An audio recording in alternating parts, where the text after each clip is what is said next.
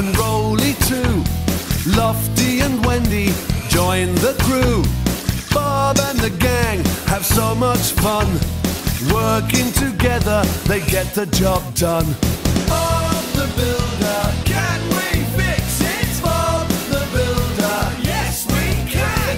Pilchard and Bird, Travis and Spud, playing together like good friends should. Bob the Builder, can we fix it? Bob the Builder, yes we can.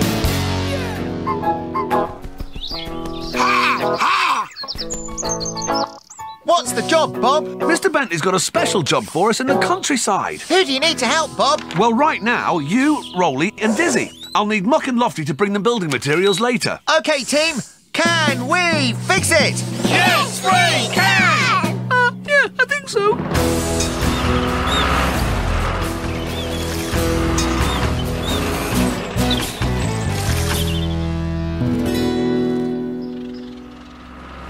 Hello, Bob. You're nice and early, as per usual. I like your hat, Mr. Bentley. Thank you very much, Dizzy. Where are we, Mr. Bentley? This is a nature reserve. Bob and I are members of the Birdwatching Club, and all this land belongs to them. Mr. Bentley wants us to build a hide. It's a small hut where we can sit when we want to watch different kinds of birds. And there's a bird you don't see very often, called the lesser-spotted grebe warbler. It's due to pass by here on its way south. Why is it flying south? Some birds migrate. That means when the weather gets cold, they fly off to a warmer part of the world. Now, I don't want you to think of me as a building inspector today. I'll just go and keep an eye out for the warbler. Come on, you three. We've got to get this ground cleared before we can build anything.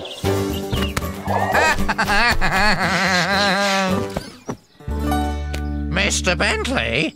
Mr. Bentley! Oh, sorry, Spud. I didn't notice you there. I've never seen that hat before. Well, I only wear it when I'm out bird watching. Bird watching? Cool! Shall I scare them, Mr. Bentley, and then you can watch them fly away? No, Spud. This is a nature reserve. You mustn't scare any birds here. But I'm a scarecrow. That's my job. No, Spud. If you want to come into the nature reserve, you have to promise not to scare any birds at all. Oh, yes, Mr. Bentley. In you come, then.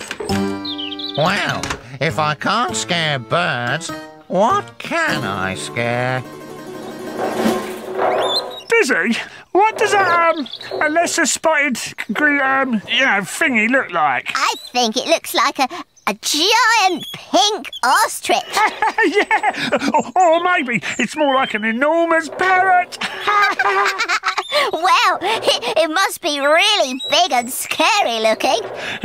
Why is that? Well, Bob's building a hide.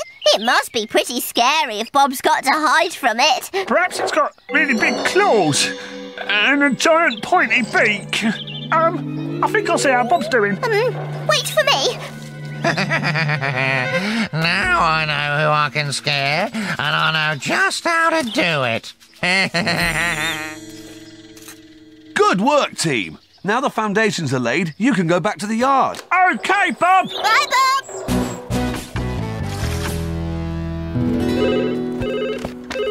Hello, Bob's building yard.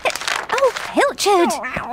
Is the filing nearly finished, Wendy? Well, it would be if Pilchard wasn't trying to help. Do you want Muck and Lofty to come over now? That'd be great, Wendy. OK, Bob. I'll just get them. Hi. Hello.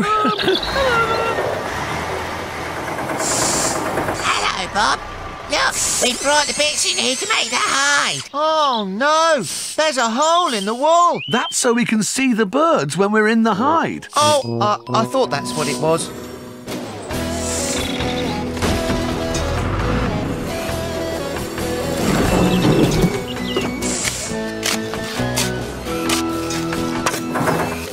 Oh, Spud, you are so clever. If you can't scare birds, you can still scare the machines. And what are the machines most scared of? The lesser spotted spud warbler. Caw, caw. What was that? Maybe it's the real grebe warbler.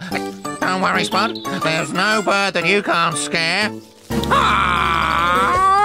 Hello, Spud. What's the matter? Stepped in some nettles, have you?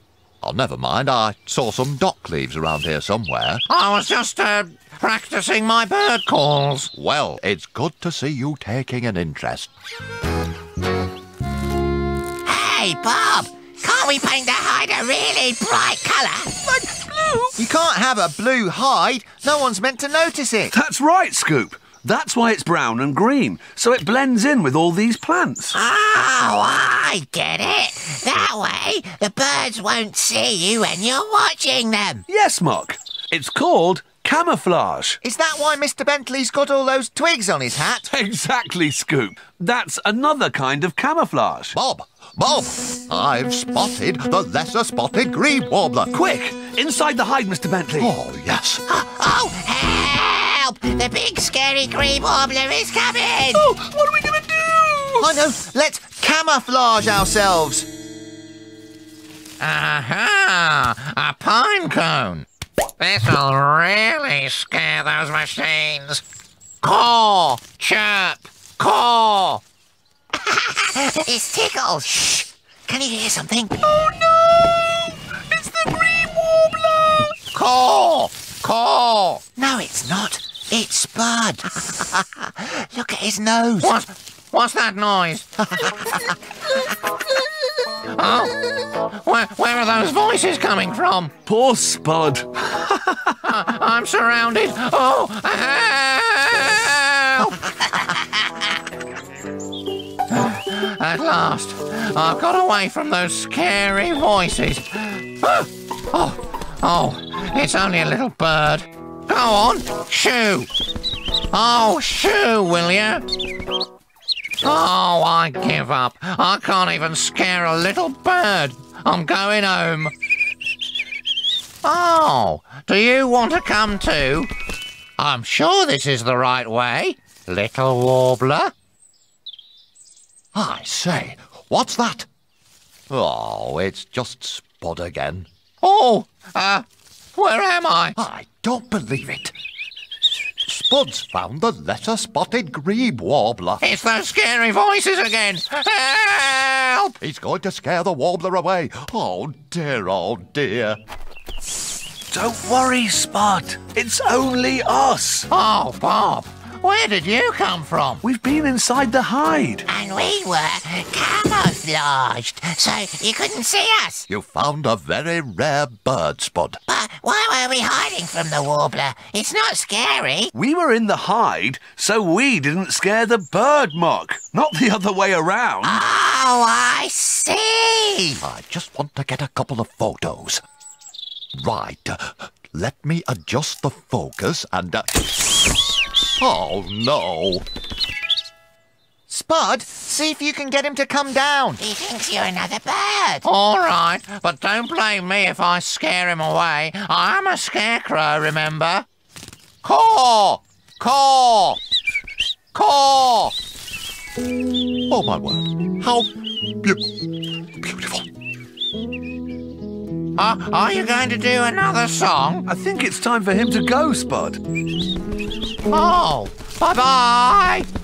I'm really gonna miss him. He'll be back next year, Spud. Spud, you've gone from a bird scarer to a champion bird watcher in one day.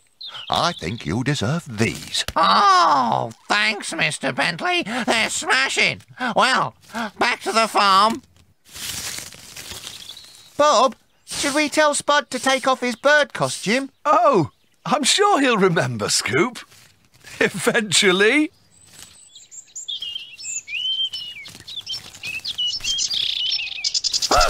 Oh,